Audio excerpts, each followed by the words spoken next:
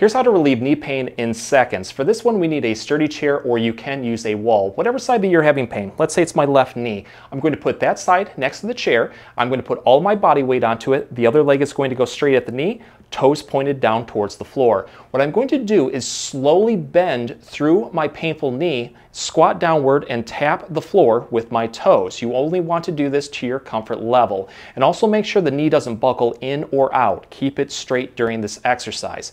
Tap for a couple repetitions, then you're going to take your foot outwards and repeat. You're going to do a complete arc, working your way towards your side and then all the way backward. When you can't go any further, you're going to work back forward. You're going to notice that one certain spot just hits it the best. At that point, throw more repetitions in. And if you want to take this one to the next level, don't use the chair or the wall.